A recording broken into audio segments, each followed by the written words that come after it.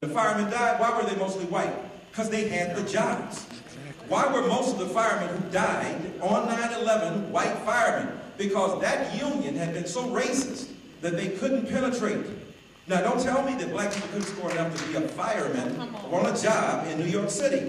Now, I had firemen from other cities like Los Angeles not only point that point out to me, but then when those who were heroic in 9/11, right, who were people of color, were to be celebrated in a statue, they erased the blackface in deference to this notion that these were white firemen operating. So my point to you is that, A, quota systems have not operated and do not operate for the most part in notions of affirmative action, even when people say we want to reach a certain number. Number two, that people have, I think, seized on this as reverse discrimination, not only in the workplace, but in, say, University of Michigan, where they said we shouldn't give out seats in a schoolroom to people who are unqualified or underqualified when you have overqualified white people. Slow down.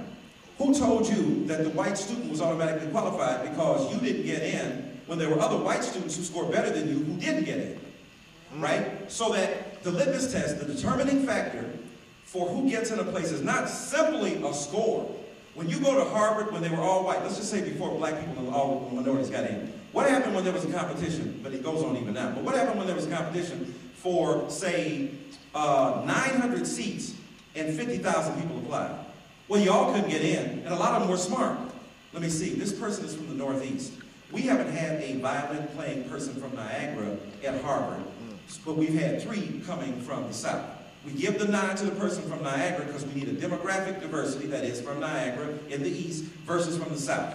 Then they made the distinction, whose daddy went here, whose mama went here, right? So when you begin to talk about how people are accepted into a university or a college or assigned a particular good or service like a job, it's not simply about the merit, though the merit is critical.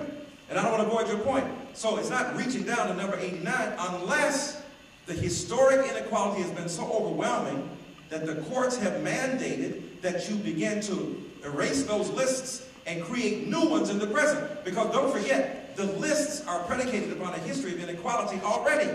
When they destroy those lists, which some white firefighters, for instance, have fought, the problem is that those who have now gained new competency and new skill sets to be able to compete cannot get in either through seniority and only by the occasional admission that is provided for them when they go into these tests. So the notion of jumping from 3 to 89 is not really the case for the most part when we're talking about the distribution of these guys. Good, but you want to come back at me? Yeah. You can go as long as you want. Right, okay. But there will be some students who will be leaving for a 2 o'clock class, and I don't want you to feel offended when they get up. I got you. Okay, no, but I want him to come back at me. You expect to be racially and genderly blind. Let's get it so we can tell the microphone. If you expect these opportunities to be racially and genderly and geographically blind, anytime you throw, well, we have to reach out to do this, or you say a nod on the list, what is a nod other than skipping a more qualified individual? That's all. That's not blind anymore. When Babe Ruth got 714 home runs, he was playing in a league where no black people were allowed, no Latino boys were allowed. Because if some Latinos and blacks were playing, he might not have a home run record. But he was the best among white men. That's not fair, that's not equal. So when I say to you, open it up so everybody can participate, if you got a history where white men have exclusively had the preserve for years and years and years and years, then you open it up to black and Latino and other people, and you say, let's play by one set of rules, but you say Josh Gibson, who hit 899 home runs, doesn't count because he didn't play in that league, then you've already disqualified the person who's already bettered that person. When you say unqualified, unqualified according to who? Unqualified because white men have had the history of opportunity to exercise that job. And I'm saying to you, when I look around at every union in America, when I look around at every civil service opportunity, most of those jobs white men had to themselves. They weren't highly skilled.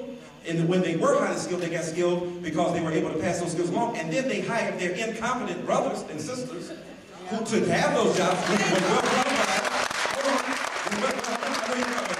When well-qualified black people couldn't have them. Are you telling me you think that Barack Obama's the first black guy who would be president? No. Jesse Jackson could have been president. Frederick Douglass could have been president. So I'm saying to you, when the rules, all I'm saying to you, when the rules precluded the opportunity of equally qualified people, that created an inequality that allowed white men who were mediocre, who had no skill sets. George Bush, bless his heart, hold on. Admitting he was a C student, but got into college because his daddy called somebody, when other qualified, better qualified white and black and Latino people couldn't get in. So my point to you is that there have been so many cases and instances, historically and systematically, where better qualified people of color couldn't get in, couldn't get a job, and so affirmative action is to redress the inequality that exists, because often mediocre or just average white people could get a job where better qualified black and Latino people couldn't. That's all I'm saying, but you want to come back at me. Well, that's the vote of the people to put the president. I mean... Say it again? It's the vote of the people to put in Gotcha. policies, so it's everybody's cumulative. Right, but when black people couldn't vote before 1965, we couldn't put nobody. I get Most you. of these people weren't even born in 1965. Oh yeah, well, hold on. See, that's what I'm saying. Hold on. No, here's my point though. But you weren't born when the Constitution was written, but you still take advantage of it.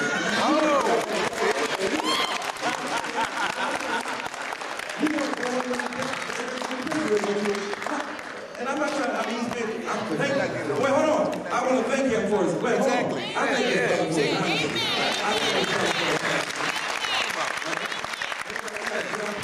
because if more white brothers and sisters would say what's on their mind as opposed to mine, then we have a better conversation.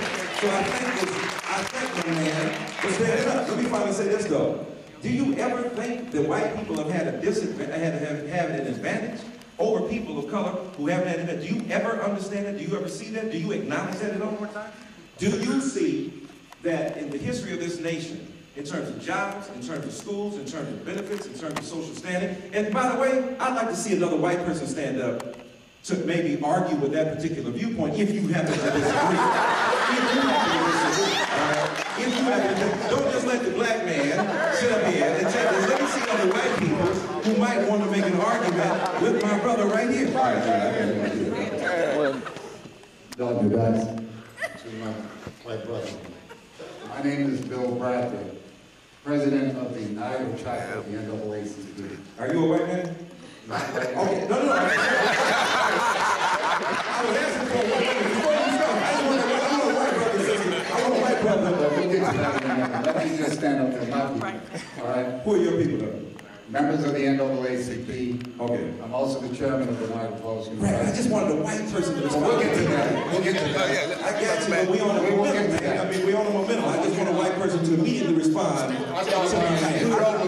Joe's right. Okay, Joe, do that. Then we have you speak. I just want Joe to respond to him, and then I want to go first to the president. That's all. All right, go ahead. I don't want to lose that momentum. Then I want you to speak because I know you're a brilliant guy. But I want a white person to speak to a white person about white privilege. Okay. My name is Joe. I'm from Niagara Falls, New York. I'm also in the NAACP. I know Bill personally. He's a very bright young man too, as you can see. But to address the issue that this gentleman is speaking about, first of all, civil service tests are not necessarily the best predictor of one's ability to perform. Union rules have been designed to exclude certain kinds of people. So I think we need to start all over. I want to first of all welcome you to my community. Thank you, sir. You're sitting not too far from the home of the Niagara movement, where in 1905, W.E.B. Du Bois and several other people came to create the institution that became the NAACP. And yet today I stand here with you, having the argument, the discussion, the conversation that this entire country needs to be engaged in right now. This man just hit the nail on the head. This is what I would call a sense of privilege that has come along with the systemic racism that has found its way into the system and put us where we are. Let me give you some statistics. The city of Niagara Falls right now has a school population of about 7,000 students. About 35% of whom are African Americans. The ratio of African American teachers to those students is about 5%. What's wrong with that? Fewer than 50% of our students who entered the 9th grade, African American males, are graduating. What's wrong with that?